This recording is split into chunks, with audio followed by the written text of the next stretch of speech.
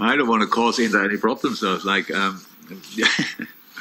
and I said already, I like the AC Milan as well, and we shouldn't forget Juve. And I know Napoli lost now a decisive game, but it doesn't mean they're out of the race.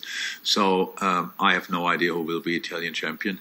To become champion in whichever country, you need to have quality. All these teams have quality, and on the other hand, on the other side, you need to be lucky as well with injuries. And I'm not sure about Inter tonight. What happened to De Vrij and Brozovic?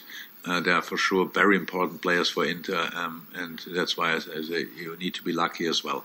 So I will follow, and who will make the race, but it's not my first thing what I really think about. Both teams really good, different setup. I think. I said after the games against Milan, I really like the project there. This kind of mix with young players and all these kind of things, like how they approach the games, the way they play. Inter is probably more experienced, so and has obviously a different setup. It's this man marking, which is really tough to play against.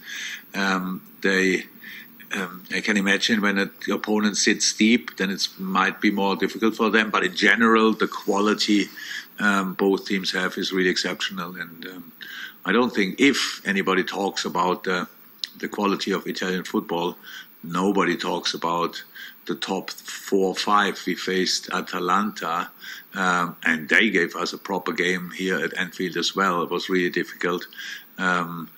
Juve, yeah, we don't have to talk about. Yeah, and then Napoli. We played quite a lot against Napoli, to be honest.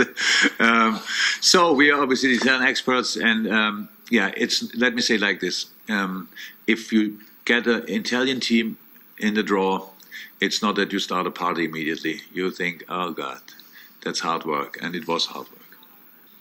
But also get your view on the sending off, Jurgen, as well, because clearly Sanchez has played the ball, but also clearly there's contact with the follow-through that obviously it endangers an opponent. I don't understand why we have to discuss that, because in football, if you played football, if you can win the ball only if you bring yourself in a position that you endanger the opponent, then you don't win the ball.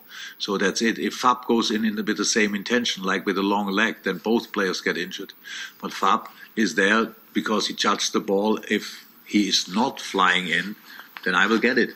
But because Andre is flying in, and he touched the ball beforehand, that's possible. But in the end, he cannot stop and hit Fab in a really bad way, to be honest. And I think he was quite lucky that he didn't get a different color in the first half. And the foul on Thiago, leg that high against the knee, similar situation. Yeah, passion is good, absolutely good. But if it leads to these kind of things, it just doesn't help.